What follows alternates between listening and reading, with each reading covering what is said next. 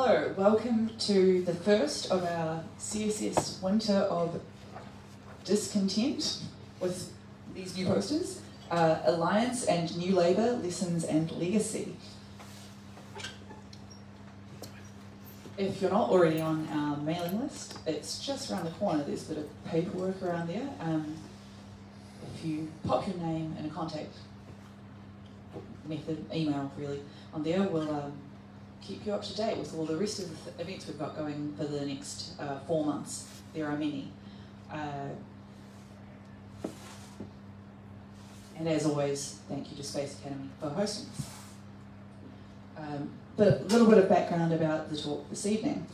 The setting is from the 1984 election. The New Zealand Labour Party defeated the electoral machine back in the day of first past the post, and the National Party and Prime Minister Robert Muldoon in the general election.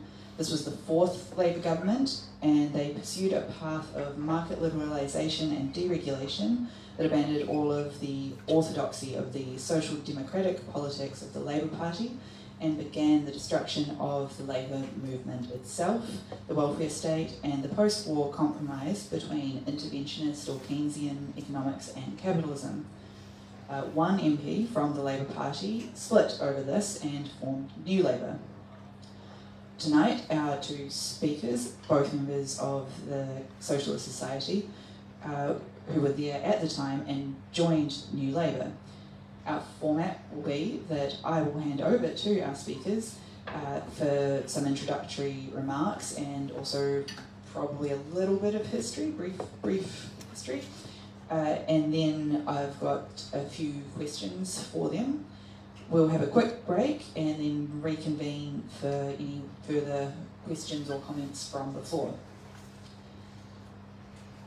And so I will hand over to Paul Pearce and Quentin Findlay to introduce themselves, some of the background, and provide their version of the decision to leave Labour and join a new party. I'll let you fight amongst yourselves who goes first.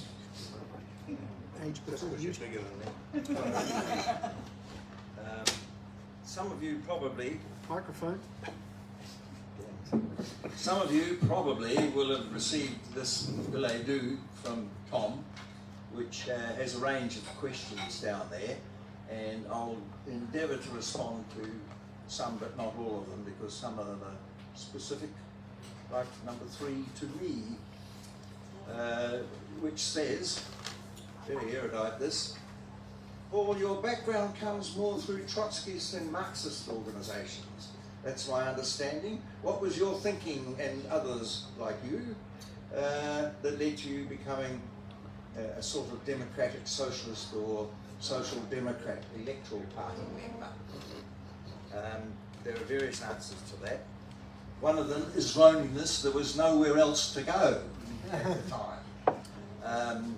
I had done time in a sect which at its peak had about the membership that we currently now have, that's to say Centurions.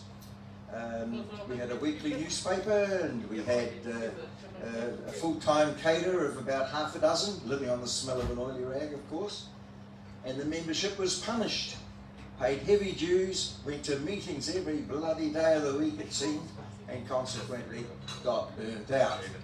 It also fell prey to the very common disease of the far left, and that is it fell under the sway of a bigger party overseas. In this case, it was the Socialist Workers' Party in the United States. Consequently, both of them descended into being sects and nothing more. So that behind me, and having been in the Labour Party since the age of 15, in it, but not of it, if you like, there was nowhere else to go. Consequently, when Jim Anderton led the charge to leave it for good and proper reasons, together with, I suspect, the bulk of the active membership of the Labour Party, we all decamped and joined the NLP. And there might be others here today, apart from us two, who were part of that movement.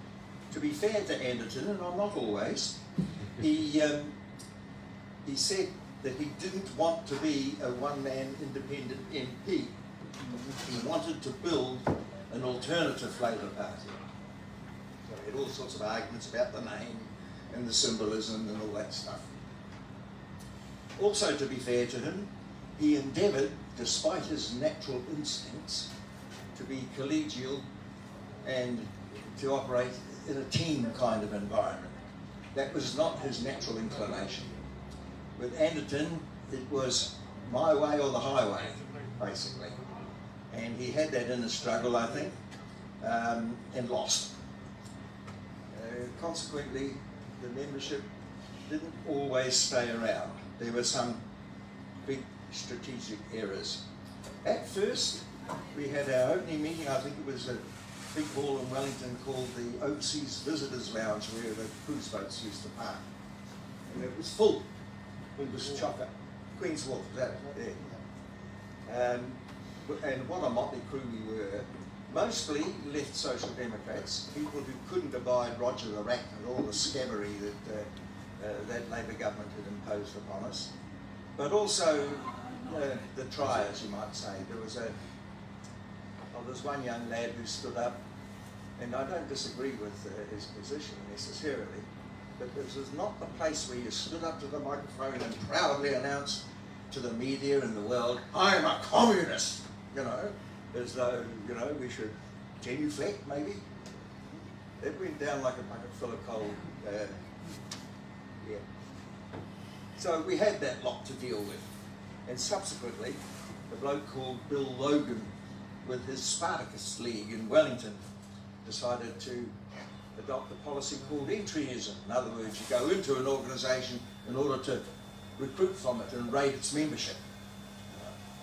So we had a National Council meeting to get rid of this bloke, and he brought his troops in, and we were all sitting around the table, and he had his troops all standing behind us, breathing heavy. You know, it didn't work. He went. He's still alive, old Bill. So it was fun, but it didn't work. There were lessons to be learnt from it, however, and some quite serious lessons.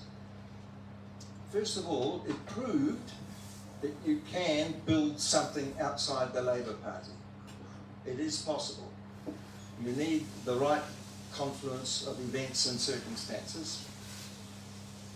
The next lesson is that given the attitude of most of the New Zealand public that politics consists in parliamentary elections, electoralism, and nothing else, you needed to have some focus in that direction, and that's where Anderton came in.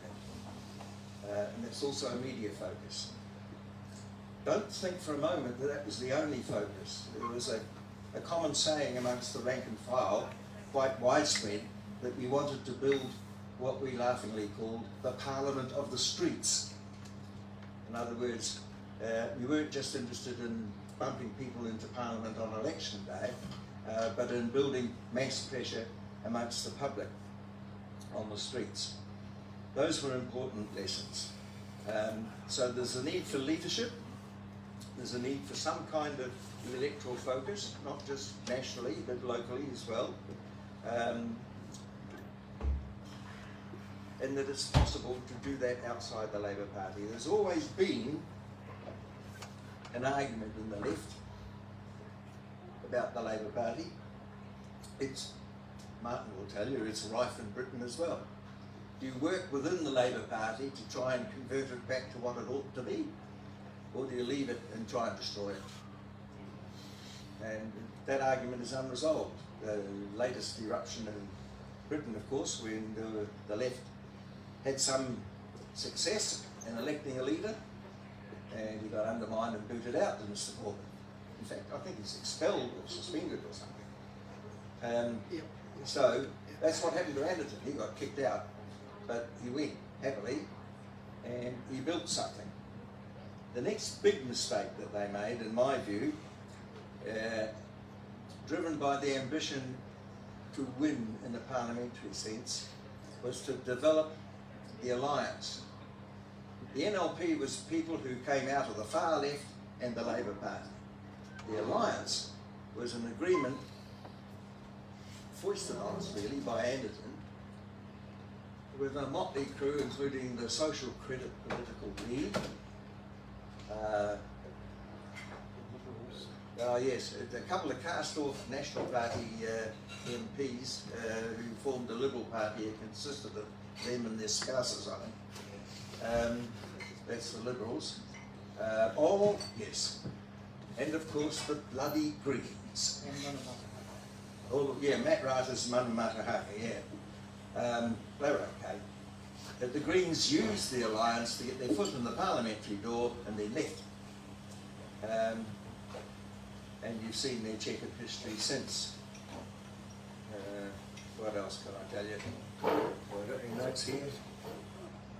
Yeah, it's only about me, it doesn't matter. All right? Your turn. I'll just take the segue to share a story that Tom told me to tell, and you chuckled at earlier anyway, because it dovetails quite nicely anyway. That what I remember of this era as I was a child, that Rod Donald of Aliance at the time came round to our parents' house and asked, could I put an Aliance billboard up in the paddock? And Dad said, yep, no problem. Next election rolled around and he came and said, could I put a Greens billboard up in the paddock? And Dad said, is it a problem if I keep using Roundup on the property? He said, no. And so for the next couple of elections we had green billboards up in the paddock. But that's the extent of my memory. But I'll hand over to Quentin. Yeah, thanks for having me here tonight. Now, Paul, if I understand it, we got this list of questions, and Tom initially asked me to sort of do for 5 minutes of introduction about how I ended up in the NLP and the Alliance, and I did drag my old NLP badge and so on out of the garage from where I actually had it, so this is one of the few badges and so on that we had. I joined the Labour Party as actually a 14-and-a-half-year-old in 1982. My father was the branch secretary, or one of the secretaries on the executive committee of the National Union of Railway Men. There were no railway women at that point, but they were in the cafeteria and so on. But basically in Timaru and Ashburton, and so of course I joined the Labour Party and so on because of the fact that, one, of my background, and also two, it was at that point led by a guy called Bill Rowling. And of course Bill, if you're looking up, was actually a social democrat. He believed in, essentially free education, free healthcare, regulated economies, progressive taxes and stuff like that. And so as a young 14, 15-year-old and so on, 15-and-a-half-year-old, I went and campaigned for Labour in 1984. And that was when the rot set in. I think Paul did the same thing. And basically we ended up with a government that we never really voted for, and well, we did vote for it, but doing policies that we certainly didn't actually ever vote for. Lots of corporatisation, lots of privatisation, lots of deregulation. And essentially, Labour Party members were just told and so on at the time, well, you need to let us do this because Labour's only been in once before every time, or twice before, and it's only been 3 years, and we need to get this stuff done. And then after that, of course, after we get the hard stuff done, then it'll be the land of plenty for everyone. And essentially, the next term we can divvy up all the wealth. That never really happened, and by the time the next term came around in 87, the Labour Party was in complete and absolute disarray. I remember attending a few Labour Party conferences and so on where people screamed and yelled and so on at each other. Branch meetings and so on. I remember one branch meeting where people threatened people and so on with basically fisticuffs and stuff like that. So it was a wonderful family sort of atmosphere that didn't exist and so on in the Labour Party at the time. As a young person, of course, I joined Labour Youth, which at the time we discovered was also controlled by the right, and so of course we mobilised ourselves because we became identified with the left. The left was basically anyone who believed in social democracy and more left-wing, and essentially believed in Labour Party philosophy and original policies, and we rolled them. I remember going to a Labour Party, economic policy network meeting, which essentially because Jim had started organising these meetings to talk about alternatives to neoclassicalism. And I remember standing there and so on and addressing this and talking to this trade unionist I was sitting next to, standing next to, and said, well, you know, do you think I should go and talk to Jim and offer my help? And this guy said, well, you know, I don't fucking know, why don't you just do that? Now, I've never, actually, thank you for that, Paul, you know, I've never really forgotten that, but, you know, it was a great welcome, but having said that, you know, it was one of those things that, you know, essentially that you just really had to muck in and do what you do. As Paul said, you know, the entire situation became just increasingly terrible. And I suppose, well, Tom has asked, you know, was there any way, shape or form and so on that you could have remained in the Labour Party? And this has been asked me too by other people as well, and essentially just won it over in 1990 after they lost. And the answer to that is simply no. There was no way on earth you could do it, because essentially you had the left of the Labour Party, which was us, you had the right of the Labour Party, which became ACT, and then you had the centre of the Labour Party, which is now what you've actually got. And essentially, even though the centre would say to you, hey, we really like you guys and we'll support you, they always fucking voted for the right. And so basically, you'd always end up with them saying, oh, well, you know, we're sorry about that, but we had to keep the government and, you know, we need to support our MPs, and that's why we decided to vote against you. So it became that sort of thing. So there wasn't any way on earth and so on that we could have actually stayed in the Labour Party. Jim, at this point, grew out of the Economic Policy Network and then the Labour Policy Network, decided to form the NLP. He left, and essentially in April, actually, I think, was it April the 24th or something like that in 1989, and yeah, and I think it was late April, and he decided to actually leave, and it was a bit of a rush affair because he'd been up and down the country talking about this, and then one of the people who was very loyal to the Labour Party parliamentarians basically spilled the beans and so on. She went to a meeting, so the entire thing was rushed up, and so he left. And my little footnote to history is that I was the first senior Labour Party member as president of Labour Youth to leave after Jim. And so then, of course, Paul left, and Chris Trotter, of course, left, and a whole range of people left.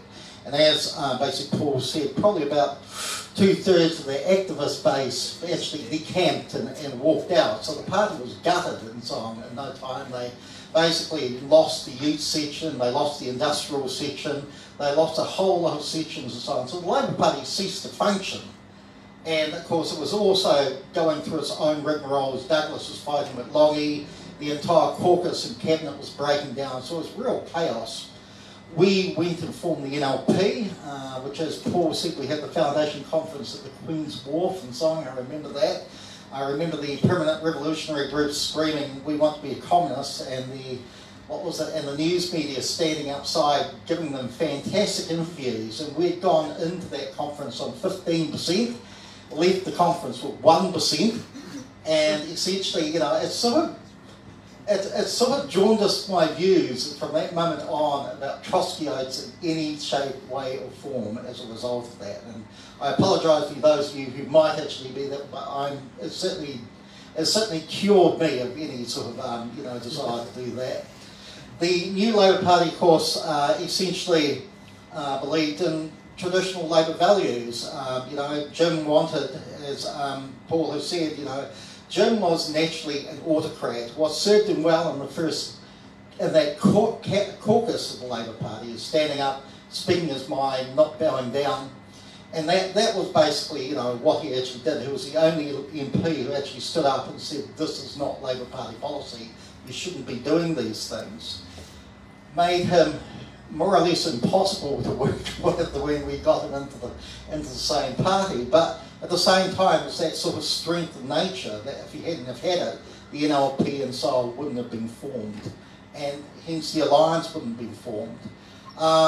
As Paul said, there were plenty of good times. There are plenty of bad times. The Alliance, of course, was formed in '92. Again, that was a decision of not only Jim, but also Matt McCartan, the master strategist. Yeah, and essentially along the lines of, well, if we got all these other parties into bed, then, and we actually could achieve something. And I am mindful that in the aftermath of, what was it, the mother of all budgets, and and the Employment Contracts Act, because, like I said, the NLP had gone down to 1%, but we'd steadily built ourselves up. We won Sydenham back, and Anderton was the first MP to actually resign, stand against his own party, and then win it back. And so we went to 5%, then we went to 7%, then we went to 9%, then we went to 12%. And when, after the Employment Contracts Act was implemented, we were actually on 17%. And when we actually formed the Alliance, I remember at one point, I think we were on 32 to 33%. Like, basically, we were just either just behind or just ahead of the National Party and Labour. And because both of them had collapsed completely, people had no confidence in them at all. And I suppose that, to cut it really short and so on about what did the Alliance do? Well, one of the few things we did do was basically drag Labour kicking and screaming back to the left, because there's no way on earth, leading up, particularly in 1993, that Labour was a left-wing or social democratic party. It just wasn't. So, yeah. Can I add a couple of things? One of the questions here is lessons to be learned. One of the abiding credits to Anderton is that, in line with the NLP policy, he fought for, battled and blackmailed the Labour Party to agree to the establishment of Kiwi Bank, because we had publicly owned banks in New Zealand. We had the Post Office Savings Bank, which got flopped off, for example. And we needed a bank. What he didn't take into account, and I'm not sure that any of us did, was that a small, relatively speaking, state-owned bank in a system dominated by large multinational banks has to play the same game. So it's not been the great advantage that I think Anderton, in all fairness, expected it to be, and that we did.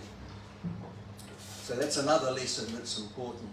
What we're up against is not doing individual things that will solve problems. You're up against an entire system, a network, if you like, a way of thinking. What was it Thatcher said? There is no alternative. And we have to prove to people who largely believe that there is, and that the kind of politics that we espouse is that alternative. Social credit, they still exist, incidentally. Yeah, they do. Yeah, in a very minor way, and they're a funny lot. Some people think we're a funny lot, but if you think we're funny, you ain't seen me funny. I am also, just to follow on with that, I mean, I always remember my old comrade Charles Picton in the Dunedin North, Labour Party saying that, NLP saying that if he'd known that the end result was going to be Kiwi Bank, he would have stayed in bed for 9 years. But essentially, we did achieve more than that. And I think it's important to look, essentially beyond that. We did achieve, for example, the fact that Labour fluffed around with student loans. In fact, in 1989, what people forget was that Phil Goff, who was then Minister of Education, essentially had a report called the Hawke Report. And it was done, of course, by a business consultant. And essentially, the Hawke Report suggested three things. It suggested student loans, higher fees, and a graduate tax, all of which you've actually got. And basically, Goff, I always remember Goff saying, well, to me, Quentin, because I, of course, come fresh from the factory floor at Watties, where I worked for 2 years, saying, well, Quentin, all the workers on the factory floor wanted, these students to be taught a lesson. And I said, well, it must be a really interesting 10 seconds for you on the factory floor in that case then. And him and I never really got along, but I'm mindful of the fact that essentially Labour, even though it said, well, supports free education, was going to implement large chunks of that report. It was looking at implementing the loans, but it wanted the private banks to do it, and there was no way on earth the private banks were going to settle themselves with student loans. so it went for the higher fees, and then National left it to National, of course, to actually implement student loans and student fees. And the one thing the Alliance did, again, Labour wasn't very forthcoming about it in 1999, was it chaired the select committee. They actually wrote off student loan interest and so on if you're a student, because back then, if you're a student, you paid compounding interest from the moment you actually took a loan. So even when you were studying, they were actually charging you interest, and we wrote that off. We just froze that.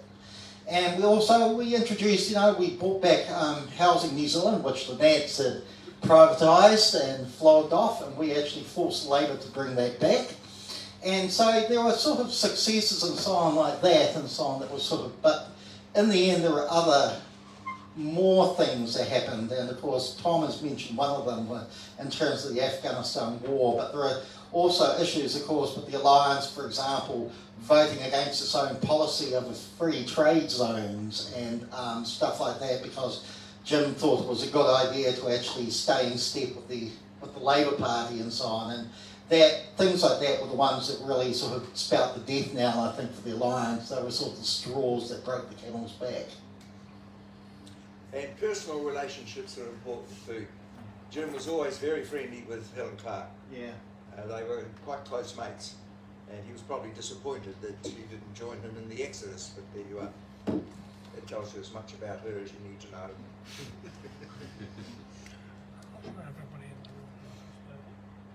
I'll jump backwards a little bit just for anyone else who is as ignorant of this history as I was until I did some panic Wikipediaing.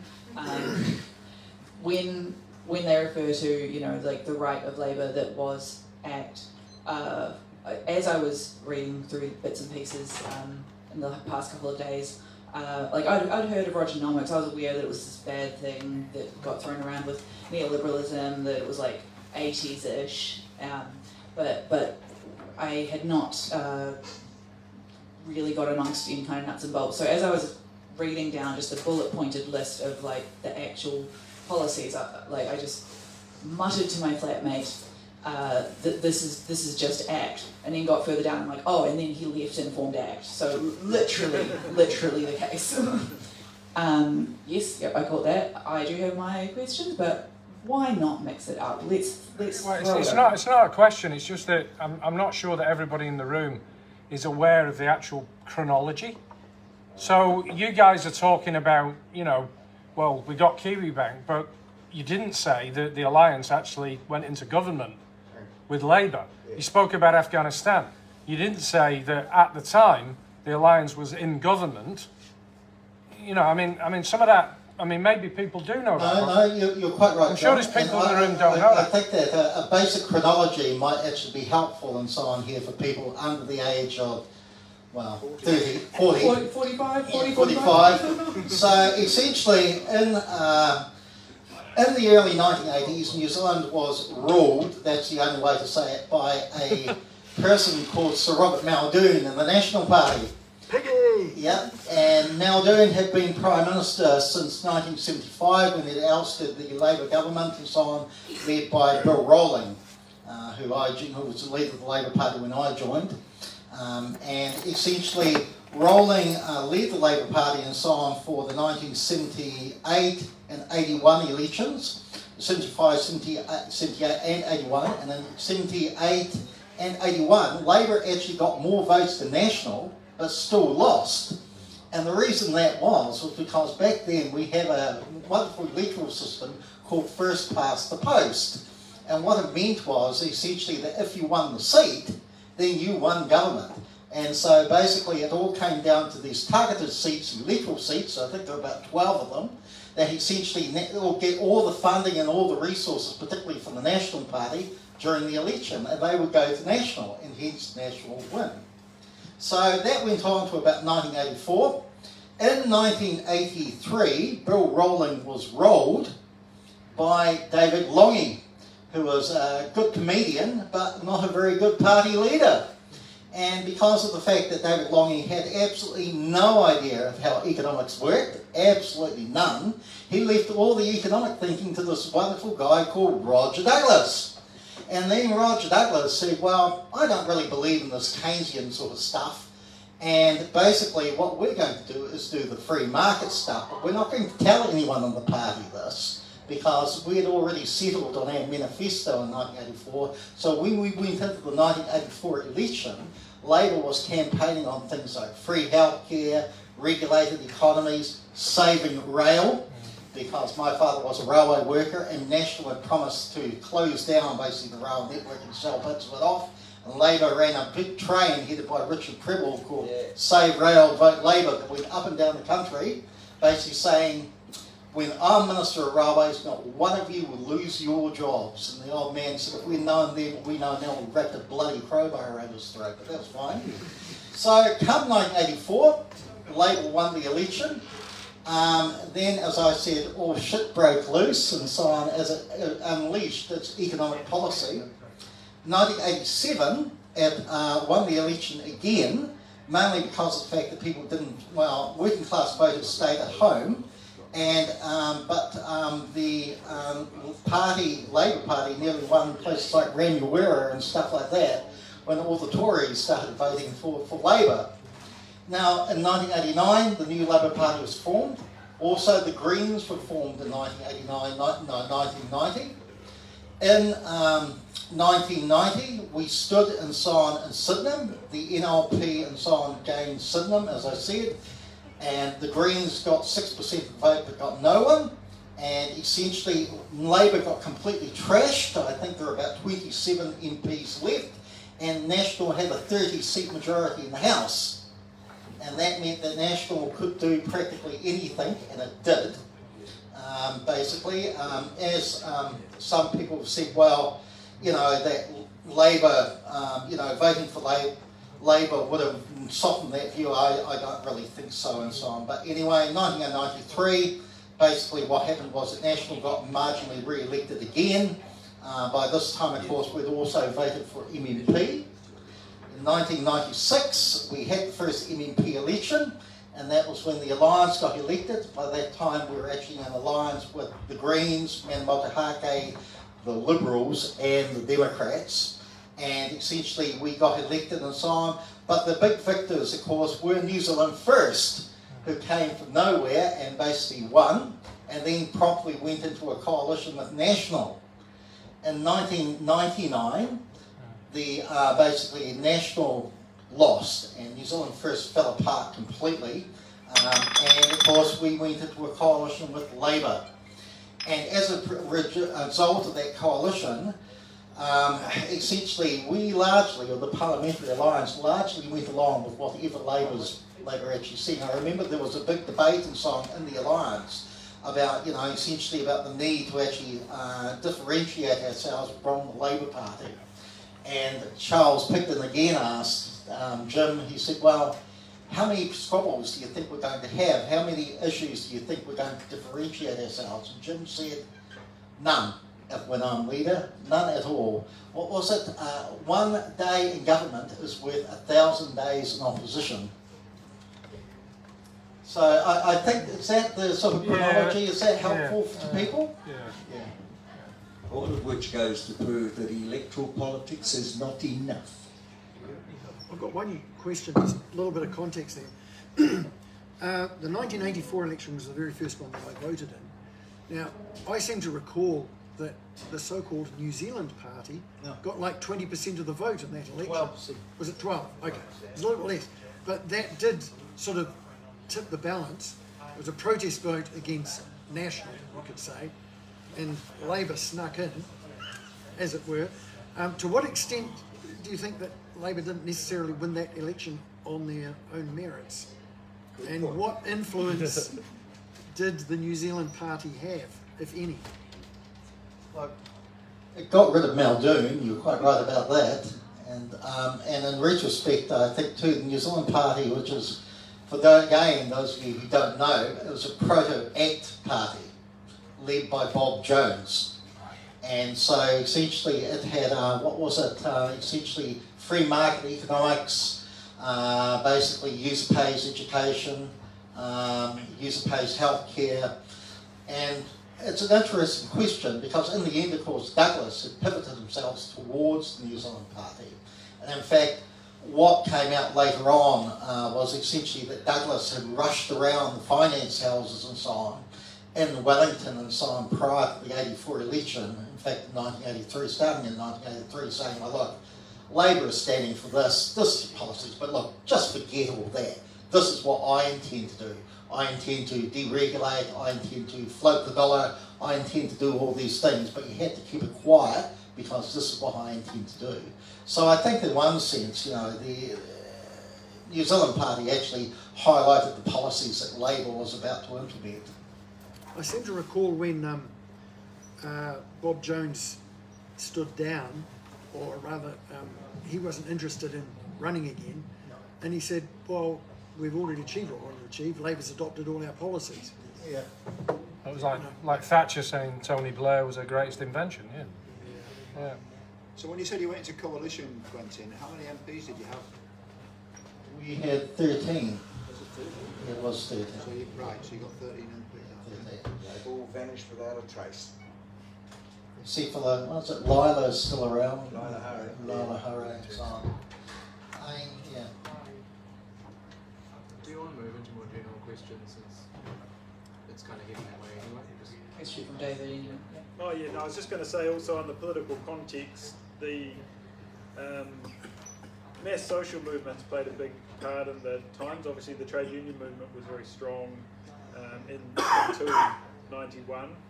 And also there was the Springbok tour, which was primarily, you know, protest directed against Muldoon, and then the anti-nuclear movement, which actually caused the Muldoon to cause a snap election.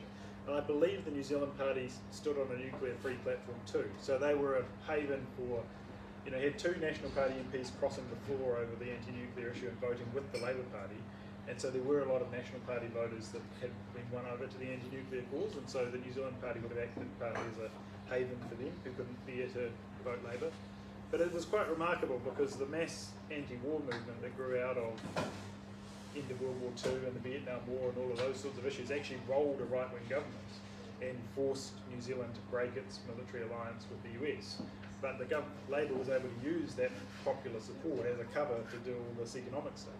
Yeah, I don't know. I mean, essentially, I think in retrospect, Bob Jones had it right.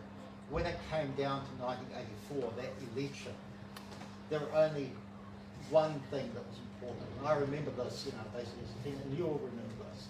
And that person was, sorry, there was only one issue that was the deciding factor in 1984. And that issue was Muldoon. Yeah. You were either for him or you were against him. And, you know, essentially Muldoon made a big thing out of this fact about, only you can trust me to run this economy.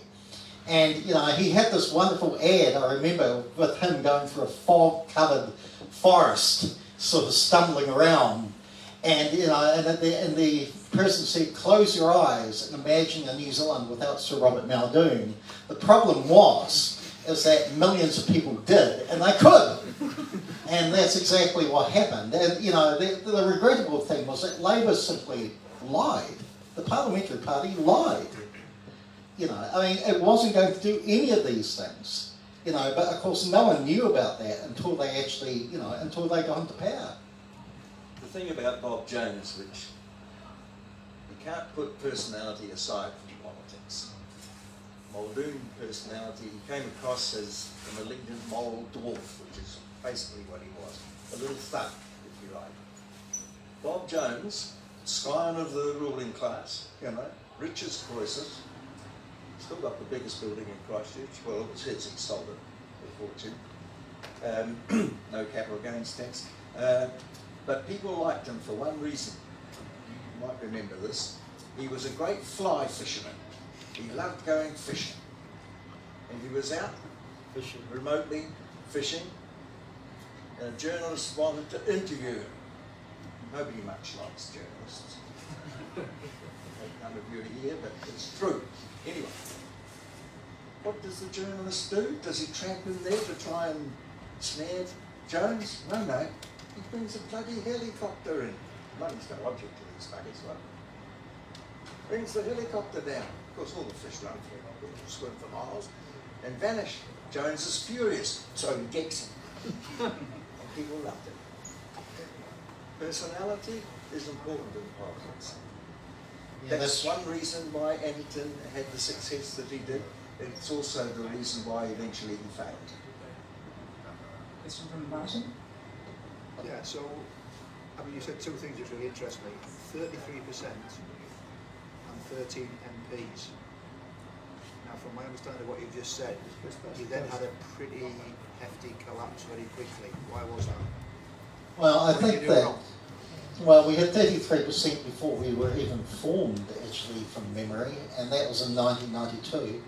I think that, you know, basically it was just sort of that hard road about once you'd actually formed a political movement, what actually happened after that, and you got the policies and so on. And also, Labour basically reinvigorated itself. Essentially, Helen Clark went from sounding and looking like Morticia Adams to actually someone who looked like they were actually a credible Prime Minister. Also, you had the rise of Winston Peters, because for a long time we were actually by ourselves. And in 1993, when Peters formed New Zealand First, he actually stumbled at first hurdle. He actually approached us initially, and there was a lot of toing and froing, and we basically, Paul will remember this too, we weren't happy about having any sort of agreement with Winston, and neither, to be fair, was Jim. But there was this entire wrangle and so on with Peters making a huge thing saying, I'll join the join the Alliance, but only if they get rid of these, you know, these socialists and people like that. And then, of course, he went and formed his own party and said, well, you know, the Alliance. But what he didn't know was that McCartney had actually kept copies of all his transcripts and meeting notes and stuff, and then generously released them to the press in about a 20-page dossier, which sunk Peters. But by '96, essentially, Peters had recovered from that. And so, you know, he actually got more MPs, and so I think he got 17 MPs in '96. And we got, as I said, 13. And also, I'll be honest too, we ran a fucking shit campaign in 1996. That was the only way to actually describe it. In fact, so did Labour. Labour didn't do very well either in 1996, but Clark managed to actually rescue herself by actually sounding like a winner, even if she wasn't. Jim didn't at all. And, you know, I think it was something that, again, you know, you can put down to experience and so on like that, because in 1999, we ran a better campaign, but by that time I think the gloss had well and truly come off the Alliance.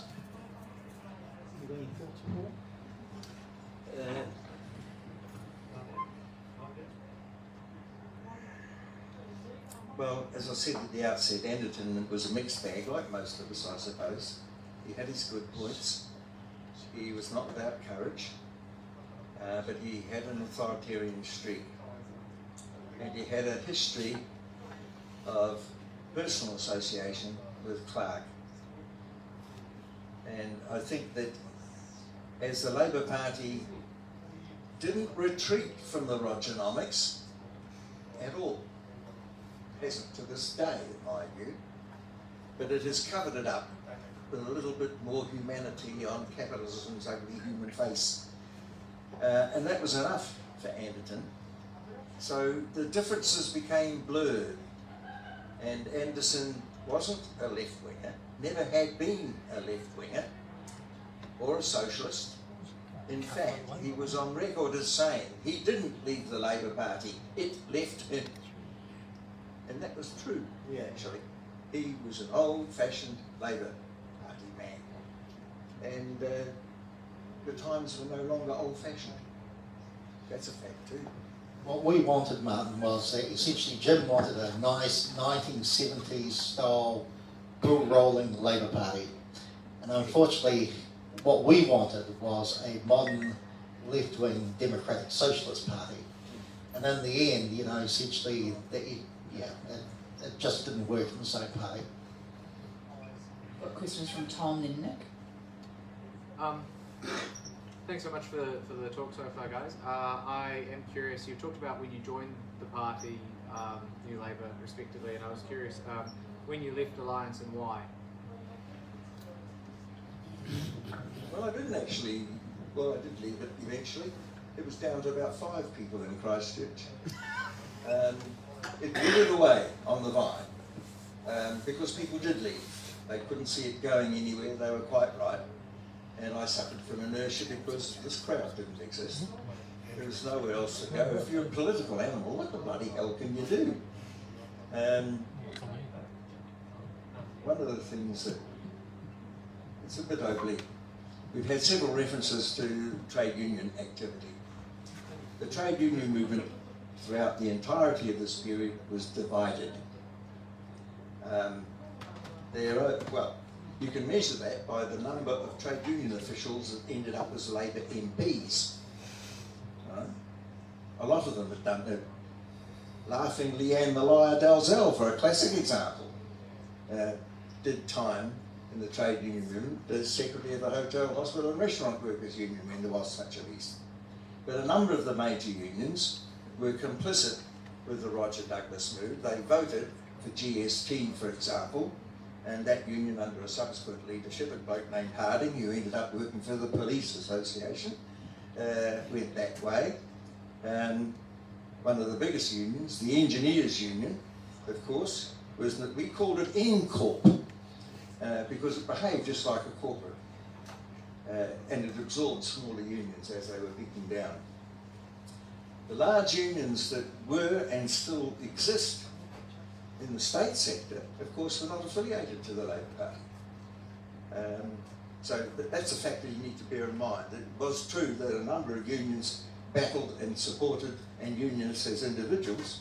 I can remember the bloke who was the Andy Lee, his name was, secretary of the Woolen Workers Union when we actually had woolen factories in Christchurch. He was staunchly in support of us. And when we split from the Labour Party, what did Andy say? Well, my union's affiliated with the Labour Party, I can't leave. Which was a spineless and cowardly position to take, because there are people around like Bill Anderson from the Socialist Unity Party, whose Northern Drivers Union was affiliated to the Labour Party and didn't hold Bill back at all. Same applied to a number of others. So the trade union movement is a mixed bag, always was. And those who are or have been union officials will know that that's the case. They're just like any other group of human beings. There's the good, the bad, and the bloody indifferent. Yeah. Well, I suppose the first thing I'd say is that, before I get all negative, was essentially we did achieve quite a lot. And I think that, essentially the Alliance, or rather the NLP, proved that you could actually build a broad-based left-wing party. And that it was actually possible, and it was actually possible to actually get those views and so on, and to get MPs elected to Parliament. And I still sincerely believe that there are people out there who believe in things like regulated economies, and progressive taxation, and free healthcare, and free education, and all these sort of social democratic things. I honestly do believe that. But in terms of the Alliance, why I left, in the end, I was just simply burnt out. After about 12 years of essentially, well, actually I joined the Labour Party, like I said, in 82. By about 2002, I just really kind of had enough. I'd spent my young adult life and so on doing nothing but politics, and I really wanted to live a life. And I hadn't actually done that and so on for a long time. And so it was really sort of a case that essentially when I moved down here and became sort of semi-active with the Alliance, and then I left and I come back, it was more the case, I think, of me sort of really needing some space between myself and politics. And I haven't really been actively engaged until, of course, I came along to this group and met Tom and so on like that. So, yeah. I'm so sorry. So it's all your fault, Tom. I always normally think in hypotheticals around that period, around what could have happened with the Longi government, if there would have been a way to manage the financial situation of the state without reverting to the Rogernomics that did get entailed and what could have happened, but probably to keep it more topical. If New Zealand didn't pass MMP at the referendum, what do you think would have happened to the Alliance Party or the Labour Party and its trajectory? If it hadn't passed. If it hadn't passed MMP, would there have been an Alliance Party?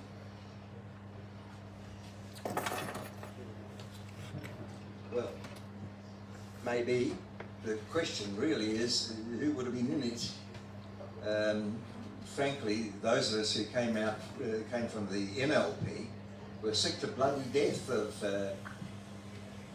the structure that Anderton and those who agreed with him put in place. Effectively castrated the NLP, who were the bulk of the membership, because in order for a policy to carry, all four parties had to agree to it. And that meant that those ratbag, scumbag, mungle, swine had a bloody veto on us. So the Alliance wouldn't have survived like that for much longer, in my view. If it was just the NLP, yes, it could have, I think. But it would have had to have some serious minders around Anderton to control his tendency to snuggle up to the Labour Party as he thought it was becoming again, and his tendency to be a bit of an ideological bully, if you like. Yeah. I don't want to be too unpleasant to the man, because as a constituency MP, if people were in trouble or who had problems, he was enormously helpful and generous to them. But when it came to the political issues, he was a hard man. I tend to be a bit more generous, though. Like Paul, I have my problems with Jim frequently, and but I think that, you know, by and large, for example, in the policy debates in the Alliance, I mean, the NLP used to do very, very well, you know, because we were the biggest tribe, so to speak. We were the biggest party, and we were the most organised party and so on in the Alliance. But I am mindful, for example, there are two things I'm mindful of. One, in the NLP, we had 3 pages of how to get rid of errant MPs. And the reason that was because after we came from the Labour Party, of course, we were damn sure that none of our MPs were basically going to do what they had actually done in the Labour Party. So ironically, of course, if the NLP had existed and so on in 2002, Jim would have been expelled from the Labour Party, from the NLP. But we didn't exist, so, you know, that was sort of moot. And I'm also mindful and so on too that at that famous Queen's Wharf conference in '89, there was a big debate and so on at the time about MMP. And Jim was actually opposed to MMP at the time. He actually thought that MMP was essentially undemocratic, and that in fact, you know, it actually subjugated the will of the constituency. But the party, the NLP, had voted, or the new party had voted in favour of it. And Jim, to give him his due, grumped and groaned, but he actually went out there and then campaigned for MMP. So he would do these things and so on, in fact, you know, if you do it. And in terms of getting things through the Alliance, as Paul said, it was just a fucking nightmare at times. But I do remember a wonderful regional conference, particularly one too, and you know, this is Jim Flynn, and I'm not going to do the voice, but Jim used to say to me, well, you know, you be nice, you know, you need to be nice to the Democrats. And I remember this one policy debate where the Greens started talking about the need to have flat hierarchies, and then the Democrats started talking about flat hierarchies, which are of course a contradiction, because it's a flat hierarchy. But anyway, so I said, well, okay, fine, you know, yeah, we need to have this, and what we should really be looking at, you know, in terms of flat hierarchies, is I suppose, you know, having workers control and so on of industries. And so they got really excited about this, and then they started talking about Quentin's motion. And I hadn't actually passed a motion, and someone said, well, do you want to pass a motion? And I said, okay, fine. I said, I moved that the Alliance supports the concepts of workers controlling industries. And now the front table, which also consists of Sandra Lee and this guy Paul Pierce, were up there pissing themselves with laughter at this point. And the entire conference, the Democrats and the Greens and so on voted for it. And then 5 seconds later, the penny dropped as to what they actually voted for. So you could actually get these things, but that was actually blocked, of course, if I recall, by the National Conference, by the National Council of the Alliance, which was a pity, but you know. Entertaining times. Question from I was going to say, I'm mindful that we've been going for about an hour, so I might take any last burning questions, and then I might have a final question, although I feel like maybe my final question might have, at least for Quentin, just been answered, but we'll see. So I'll take the question from online. Cool. This is from John Moore. I'll shorten a little bit. Did the expulsion of the Permanent Revolution group strengthen the right within the NLP and influence sort of the formation of the Alliance and going in with Labour? That's his question. No, they were regarded as nutters, and wilderness on all sides. Didn't Sue Bradford resign in protest though? No, that wasn't over that. Oh, okay. Sue Bradford had difficulties with Jim, and she was in fact, she's a tough woman, but she was in tears at one meeting I saw. This could be somewhat of a good closing question, but I'm wondering how knowing about this history can help us into the future, not only as a group of us and how we situate and act ourselves, but also where we would put our votes. So kind of inside and outside of the system. $1 million question. Come on, Paul, you can answer it. And do you think that the history itself can be a Well, you can device always learn and from tool? history. As I said before, there are a number of lessons to take from that. Most of them, of course, lessons when you're close to the seats of power, and we're sort of quite away from that. But it does prove that in the right circumstances, you can form a viable left-wing group outside the traditional Labour Party. That's a lesson. Another lesson, in my view, and I've only just briefly alluded to it, is that politics has to be more than just electing people to represent you in Parliament or in the City Council or wherever. It has to be something that involves people writ large, not just a few individuals speaking on behalf of other people, or the union. The union isn't the secretary and a couple of organisers and a few big mouths. The union has to be the rank and file, and all the determining issues have to be voted on by the rank and file. You don't say, right, everybody's out. It doesn't work like that. People have to decide for themselves, but they have to be led as well. It's not a contradiction. If I can be a little sectarian, I don't think the Russian Revolution would have succeeded without Lenin and Trotsky. I don't think the Cuban Revolution would have succeeded without Fidel and Che and others. There needs to be people that you can look at and say, you have the capacity to lead me because I trust you, and the values you espouse and your proven efficiency, I have confidence in. So yeah, those are lessons. Again, I come back to the New Zealand Post, or what is it, Kiwi Bank, yeah, which was owned by New Zealand Post and is now being split up and split owned by the Cullen Fund and a bit owned by ACC, you know, whatever. But it's in the public domain. But it doesn't matter, because it's part of the banking system. It has to behave just like the big Australian-owned thieves that run the other banks. In fact, it was Kiwi Bank that led the charge to get rid of cheques. Outrageous. Yeah. Bastards. Bastards. Yeah. And the other banks tell lies about it. Yeah. Okay. Yeah. I went to the... you didn't anticipate this when you asked that question, did you? Eh? Yeah. Old man yells at cloud. The Bank of New Zealand, ill-named though it is, was totally owned by Australians, and has been bailed out by us taxpayers twice, okay, and complained that they wouldn't take my cheque anymore and I wanted to pay something like cash. And they lied to me. They said, oh, that wasn't us, that was the government. I said, that's a lie. It was the banks that did it. Oh, well, it was actually the Reserve Bank, and that's owned and controlled by the government. That's another lie. It was set up to be independent of the government. So they tell their staff to lie to you.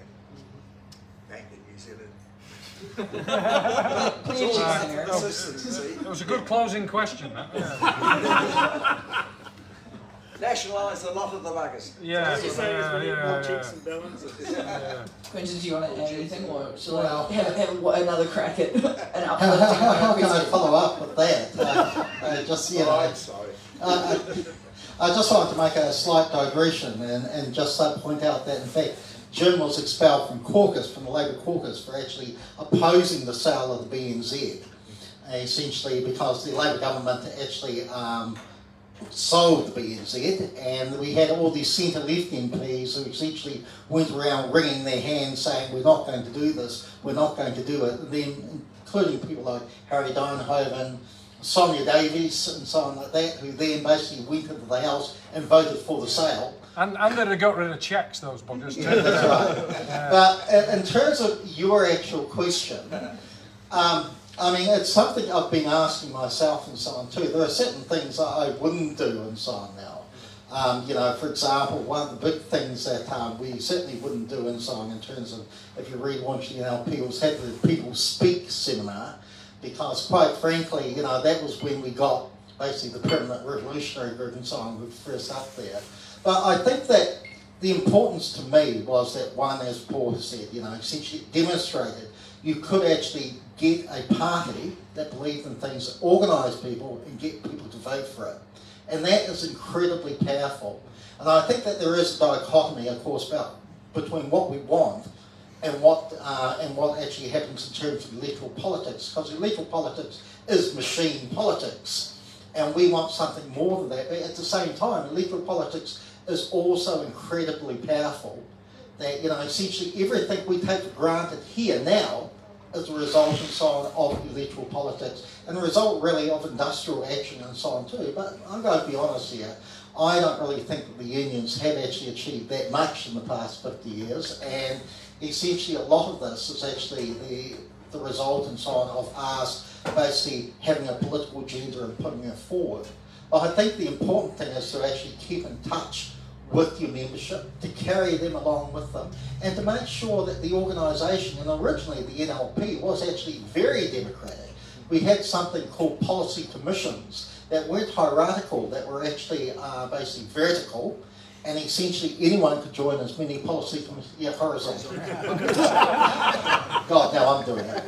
And, but, you know, but what it meant was essentially that anyone could actually join and participate in these horizontal committees, and you know, it allowed us to actually keep in touch and so on with the grassroots and so on with the membership that fell out.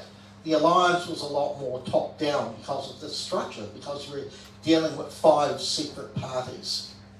And you know, in terms of the Alliance itself, I remember writing at the time that really the Alliance should have been basically the big mistake in my mind was actually allowing Alliance members. And essentially, because what would happen is you had the 5 members parties, and you could join any of the 5 parties, but you had these group of people saying, oh, we don't want to do that, we want to support the Alliance. And the moment, of course, you join the Alliance, then essentially they said, well, we need to have input and so on into the Alliance. And so, up to that point, there hadn't been anything like the Alliance. The Alliance was just an electoral grouping. But after that, it became a structured grouping. And, you know, so Alliance members were there, and the parties lost more and more power. And so my aim now would be, you know, essentially if you're going to do that, it would need to be a purely electoral grouping. So, yeah. Sorry, I called last questions. I'm gonna open it up to to talk amongst yourselves. It's been over an hour, so we can stretch our legs, refresh our glasses, and I'm sure that both Quentin and Paul will be more than happy to chat with anyone, field more questions informally. But thank you very much to both of you.